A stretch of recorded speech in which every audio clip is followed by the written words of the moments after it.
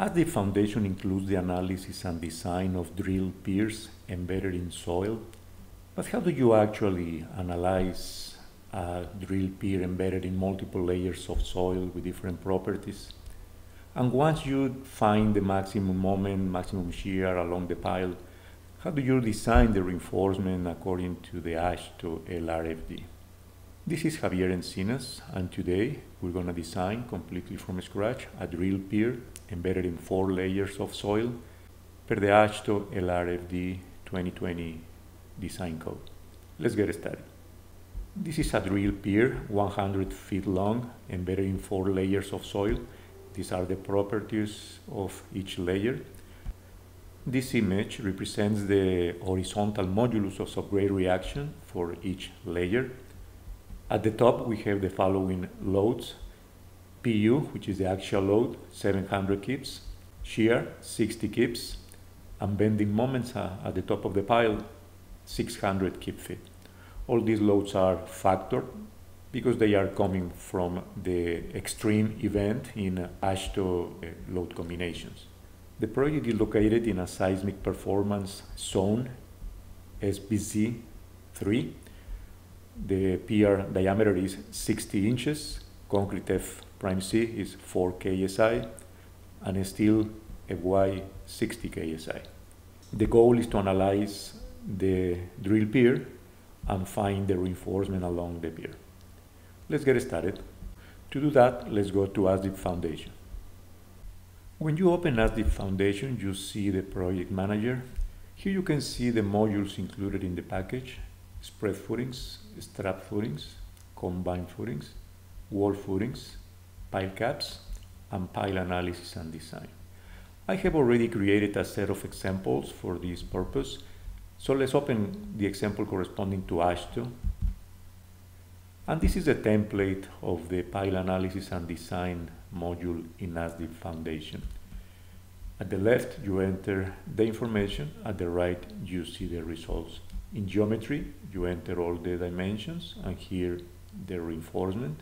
We'll be back on this shortly. If we go to the materials tab, here you enter all the pile properties, the concrete and steel strengths. And here in the soil, the thickness of the layer, the soil type, the lateral subgrade reaction per the soils report.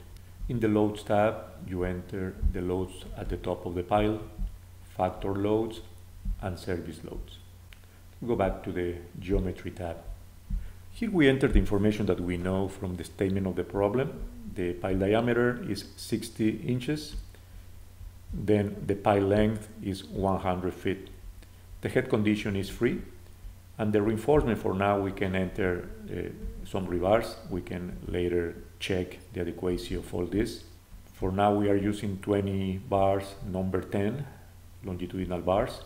Then the cage length is 100 feet, the whole length of the pier.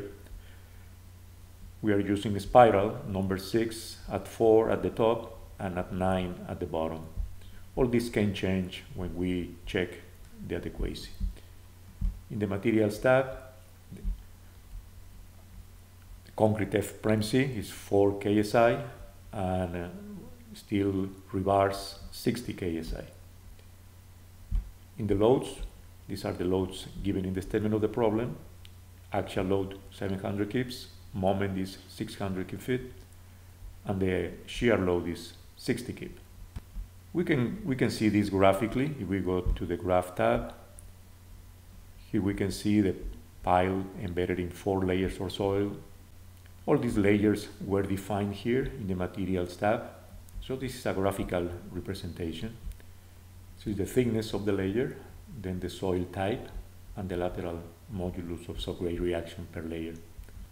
Graphically, this is a profile of the lateral subgrade reaction for this pile. Here in at a glance, this is a summary of the results. We can see immediately if everything is passing or if something is failing. We immediately can identify the issue and go to check in further detail. To do that, we go to the Condensed tab. Here is a more detailed set of calculations grouped by topic with more information for greater detail. If we need more detail, we go to the Detail tab. It's a step-by-step set of calculations with exposed formulas and references to the AASHTO code. This is intended for granular checking. All the calculations are reported here. In the lateral analysis, this is a table that shows the analysis results. At every 2 feet of pile depth is reported the shear, moment, and deflection of the pile for the whole length, for the 100 feet length of pile. Graphically, we can go to the Graph tab. This is the shear diagram, this is the moment diagram, and this is the deflection diagram for this load combination. In addition, the program calculates the interaction diagram for this pile according to the size and according to the reinforcement that we specified. This point represents the loads that we specified. The loads are falling inside the usable area. That means that the design is adequate. If we go to the Construction tab, this shows pile elevation showing the rebars. If we go to the Detail tab, we can go in more detail in the set of calculations. Here the program reports the applied loads: axial 700, shear 60 kip, and moment 600 kip feet. Then the program determines what is the maximum shear and bending moment along the pile. Maximum shear is 60 kip, and maximum bending moment is 938. This corresponds in the table to this point at 10 feet below the surface. Graphically, we go to the diagrams. This is the point that represents the maximum bending moment, the maximum shear, the maximum deflection. Go back to the Detail tab. In the reinforcement design, this project is located in a seismic performance zone 3. It was defined in loads, show parameters. Here in AASHTO, we are defining the seismic performance zone 3. The program checks the minimum number of rebars. In this case is 6. We are specifying 20, rebar number 10. So we are passing with this check. Then the program checks the minimum area of steel and the maximum area of steel. All these checks are passing. The program calculates the depth of fixity, which is defined the depth at which the moment is equal to 5% of the maximum moment. This occurs at the depth of 53 feet. This is calculated internally. Then the cage length minimum is either the depth of fixity plus 10 feet or the depth of fixity plus 3 diameters. Then the program calculates the cage length minimum as 68 feet, which is less than 100 feet that we are specifying, so the check is passing. Also, the program calculates the development length for the embedment of the rebars in the pile cap. For the transverse steel, we are specifying spiral number 6 at 4. The program checks the minimum bar diameter as 3/8 is passing because we are specifying 3/4. And then the volumetric ratio is calculated here, and the check is passing in this example. The maximum spacing of the spiral at the top portion of the pile is 4 inches, which complies what we are defining, and the minimum top length of the cage is 68 feet. Then for the bottom portion of the pile, we are using a spiral number 6 at 9, and the maximum bottom spacing is 9 inches. So this check is passing as well. Here at the bottom is details of the calculation of the interaction diagram that we saw graphically.